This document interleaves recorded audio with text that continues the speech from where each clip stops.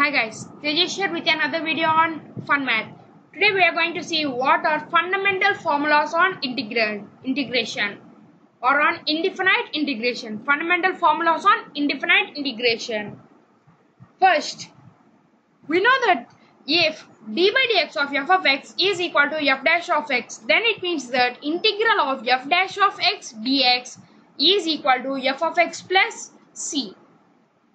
So first, if we take d by dx of x power n plus 1 by n plus 1, then it equals to x power n, right? Because 1 by n plus 1 is a constant, so it comes outside. You will get 1 by n plus 1 into d by dx of x power n plus 1, which is n plus 1 into x power n. So you will get x power n.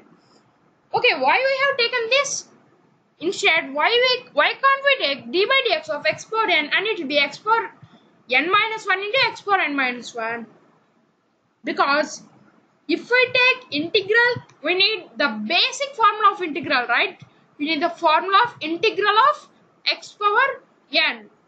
But instead, if we got the formula for integral of n minus 1 into x power n, it will be confusing, right? So let's take this, and you will get integral of x power n dx is equal to x power n plus 1 by n plus 1 plus an arbitrary constant c. X power n plus 1 by n plus 1 plus c. And d by dx of ln x, d by dx of ln x or natural logarithm of x is equal to 1 by x, right? We know that derivative of logarithm log x is 1 by x. So you will get integral of 1 by x dx is equal to ln x plus c. And for e power x, the derivative of e power x is e power x. So the integral of e power x is also e power x. It is very easy to remember. The integral of e power x dx is equal to e power x plus c. And we know that d by dx of a power x is nothing but a power x into log a base e.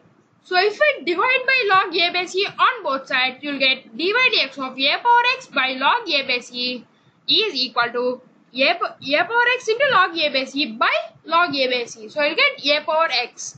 It means that derivative of a power x dx is equal to a power x by ln a.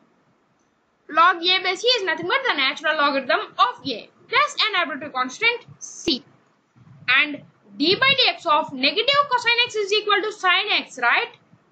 Okay, d by dx of cosine x is negative sine x. If you multiply both sides by minus 1, so we'll get d by dx of minus cos x is equal to sine x. So the integral of sine x dx is equal to minus cos x plus c. And the fifth one is d by dx of, okay, now the sixth one is d by dx of sine x is nothing but cosine x. So it means that integral of cosine x dx is equal to sine x plus c. And we know that d by dx of tan x is equal to secant square x. Okay, you may think, what if I square root on both sides? You will get square root of tan x is equal to secant x. So integral of secant x is equal to square root of tan x plus c. But you can't square root on both sides because you will get square root of d by dx of tan x, and you will not get d by dx into square root of tan x. We can't get square root inside of the derivative. So let's take the same. D by dx of tan x is equal to secant square x. Then it implies integral of secant square x dx is equal to tan x plus c.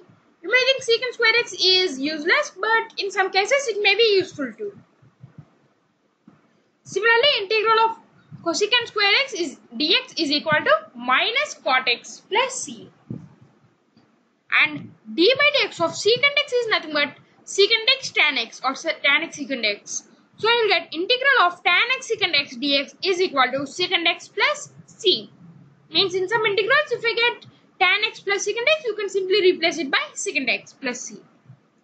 And the derivative of minus cosecant x is equal to cosecant x cot x.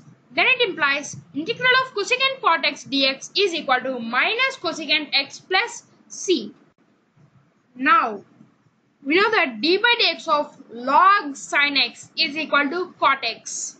D by dx of log sin x is nothing but the log x. Derivative of log x is 1 by x, right? So the derivative of log sin x is 1 by sin x into the derivative of sin x, which is cosine x. So it is 1 by sin x into cosine x, or it is cosine x by sin x, which is nothing but cot x. So the integral of cot x dx is nothing but log sin x. Similarly, the integral of tan x is nothing but log minus log cos x, because the derivative of cos gets negative, so you should apply minus. And the derivative of ln secant x plus tan x. The derivative of ln secant x plus tan x is equal to secant x. Means if it derivative this, you will get ln of secant x plus tan x, or it is secant x 1 by secant x plus tan x into the derivative of this. The derivative of secant x is secant x tan x plus tan x is secant square x. If you take secant x common, you will get secant x into secant x plus tan x, and here you have 1 by secant x plus tan x, right? Both of them cancel out, so I will get secant x remaining. So integral of secant x dx is nothing but ln of secant x plus tan x plus c. Similarly, ln of cosecant x minus cot x is equal to cosecant x. So it implies integral of cosecant x dx is equal to ln of cosecant x minus cot x. And if we come to the inverse trigonometric functions, d by dx of sine inverse of x by a is equal to 1 by square root of a square minus x square. So it implies integral of 1 by a square minus x square dx is equal to sine inverse of x by a plus c. Now, if we take d by dx of cos inverse of x by a, you will get minus 1 by square root of a square minus x square.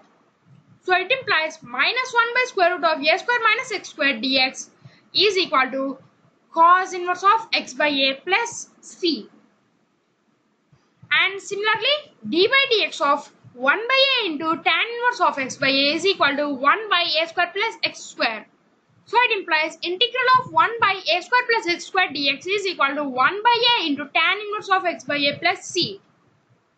And similarly, integral of minus 1 by a square minus x square dx is equal to 1 by a into cot inverse of x by a plus c.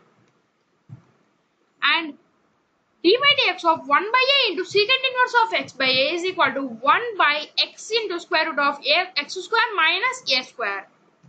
So it implies integral of 1 by x into square root of x square minus a square dx is equal to 1 by a into secant inverse of x by a. And finally, d by dx of 1 by a into cosecant inverse of x by a is equal to minus 1 by x into square root of x square minus a square. So it implies integral of minus 1 by x into square root of x square minus a square dx is equal to 1 by a into cosecant inverse of x by a plus c. Okay guys, this is for today's video. Hope you enjoyed this video. If not, comment down below why you have it. If you have any doubts, comment down below. I'll answer them in the next video.